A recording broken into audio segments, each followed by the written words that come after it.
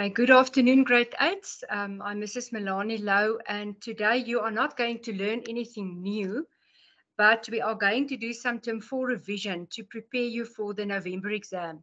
So today's quiz consists of 15 questions. So that is to really assess whether you know the term 4 content. So if you listen attentively this afternoon, and so that you can do proper revision, then you will be definitely able to answer the questions in the quiz after this very well as for the November exam. I promise you that most of these things will appear in the November exam, so it's very important that you really pay attention this afternoon. So let's get started.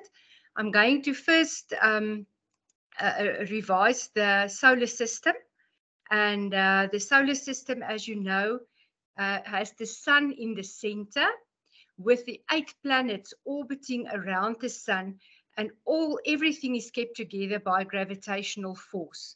So the sun in the center, then with your 8 planets, as well as the asteroid belt, which is between Mars and Jupiter. It's a very important fact. The asteroid belt is between Mars and Jupiter. Then we also have our dwarf planets, of which Pluto is an example. And then another thing that you should know is that comets come from the Oort cloud, very far away from our solar system. And as comets approach the sun, then normally a white tail appears because of all the ice and gas that starts to evaporate. And so comets, when they come closer to the sun, that white tail appears. And you must know that they come from the Oort cloud. Okay, and then another thing that you should remember about the solar system is that we have 4 planets between the asteroid belt and the sun, which is Mercury, Venus, Earth, and Mars. And those 4, the inner planets, we call the terrestrial planets because they've got rocky surfaces. But beyond the asteroid belt, we have 4 other planets, which we call the gas giants. So very big gaseous planets. And those are Jupiter, Saturn, Uranus, and Neptune.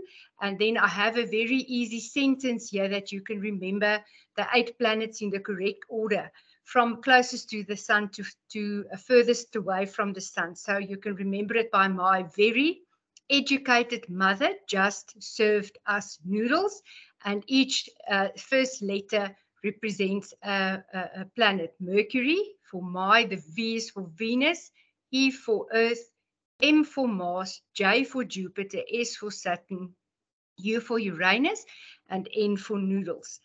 So, and then you can also remember our sun is a star. So where does this huge amounts of energy and light come from? I think you can remember that from a previous lesson.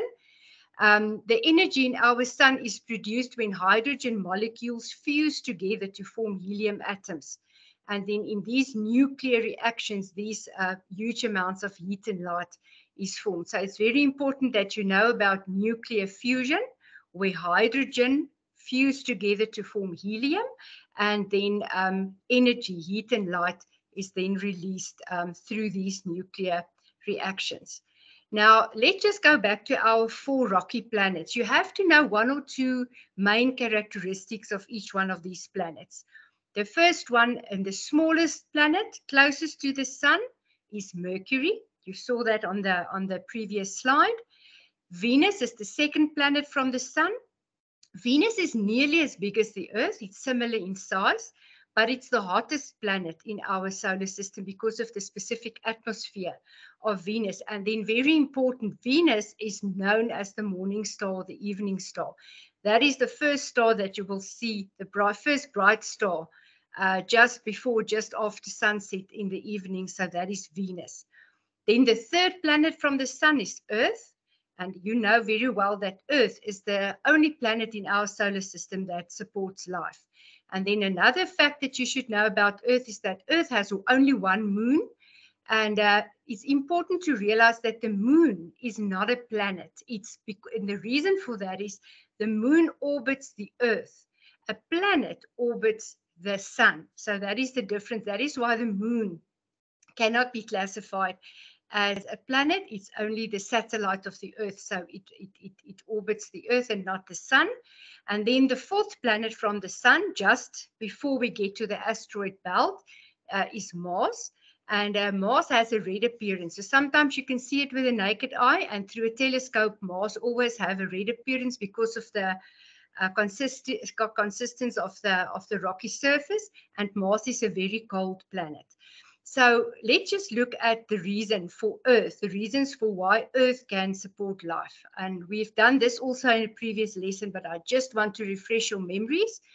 There are 4 conditions on Earth that makes it able for Earth to support life. The first one, if you can remember, if you think back, the Earth's distance is just the right distance from the sun. It's not too close, not too far, so the Earth is not too cold or not too hot. So it has the ideal temperature. That's the first condition. Earth has the ideal temperature to support life.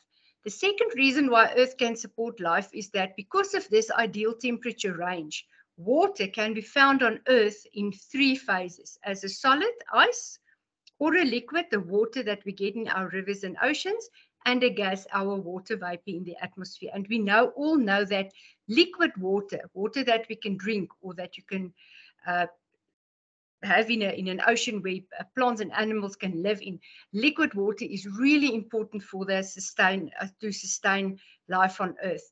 So that is the second reason. Water is present on Earth in all 3 phases. Then we also know that we have just the right amount of sunlight on Earth to provide the energy for the first step in any food chain, so for photosynthesis to produce food. And the last and fourth reason is that we have oxygen available on Earth for respiration. So plants and animals can respirate with the oxygen. So those 4 conditions, you have to be able to name them and you have to be able to discuss them, why Earth can support life. Then the outer planets, the 4 gas giants, if we go and look at the first one after the asteroid belt, we look at Jupiter. It's the biggest planet in the solar system. And then how do we identify Jupiter? If you look through a telescope, you will see that Jupiter has stripes and it has a large red spot on the planet. So those are the characteristics of Jupiter. Then Saturn. Saturn is the second biggest planet in the solar system. And we identify Saturn through a telescope. Of course, you won't be able to see it with your naked eye. Saturn has these rings around it, many, many, many rings, and more moons than any other planet. So Saturn is the second biggest, and then very characteristic of Saturn are the rings. Uranus is also the coldest planet. Uranus also have rings, but it's not as obvious as those of Saturn. Uranus is very cold. It's the coldest planet in the solar system, and the Neptune is the furthest away, the most distant from the sun, and it's a big blue planet if you look through a telescope to Neptune. So now let's just go back to where does our solar system belong in the universe? It belongs in the Milky Way galaxy. Here you have a picture of what we think the Milky Way galaxy looks like if you look at it from afar. And then the second bullet, a galaxy, you have to know what a galaxy is. It's billions of stars and gas and dust, and everything is held together by gravitational force. So a galaxy is billions of stars with their planets, all these solar systems, together with gas and dust and other material, and it's kept together by gravitational force. And then our galaxy has a spiral shape. We also mentioned that in a previous lesson. So in our Milky Way galaxy, our solar system lies on one of the spiral arms, more to the side of the Milky Way. You can see the yellow arrow there pointing to more or less where you will find our sun. Now, the next slide is, where does the Milky Way galaxy get its name? If you look at this sky at night, but then you have to be in a place where there's really not a lot of light, then you will be able to see this band of stars, and that is more or less where the center of our galaxy is. And that faint band of millions and billions of stars with gas and dust, that is called the Milky Way. And the name for the Milky Way was given to it by the Greeks And the word that they use there is because it looks like spilled milk, and that is where the name Milky Way comes from, because that band of stars, the Greeks said, it looks like spilled milk. Then the second last thing that you need to remember about the content of term 4 is that in the sky, some stars form patterns. We also discussed that in a previous lesson. So this pattern of 4 stars, you all know by now, is called the Southern Cross. The Southern Cross has 2 pointers, and the brightest one of the 2 pointers is called Alpha Centauri. And what is so special about Alpha Centauri? I think you can remember that. It is the nearest star to our sun. And Alpha Centauri is about 4,2 light years away from our sun. Now, what is the meaning of light years again? That is how we measure distances in the universe. So why don't we use kilometers to measure distances in the universe? The reason for that is that distances in space are huge. It's very vast. So it's impractical to measure it in kilometers. So therefore we use it in light. We measure distances in space in light years, light hours, or light minutes. And if you remember, a light year is the distance that light can travel in a year. So there are 2 distances that you should know for this exam. The distance from the Earth to the sun is 8 light minutes, meaning it takes light 8 minutes to move from the sun to the Earth. And then, like I just said, the distance from our sun to the nearest star is Alpha Centauri, and that is 4,2 light years. So from the Earth to the sun is the closest star to the Earth, that's 8 light minutes. But from our sun to the nearest other star, that is 4,2 light years. So now you can continue with the quiz. As I said, there are 15 questions, and I wish you luck with the quiz today. But if you can answer the questions to the quiz, you will also be able to answer the questions in the November exam. So I want to wish you all the best of luck with the quiz as well as the exam. So prepare well and enjoy. Thank you very much.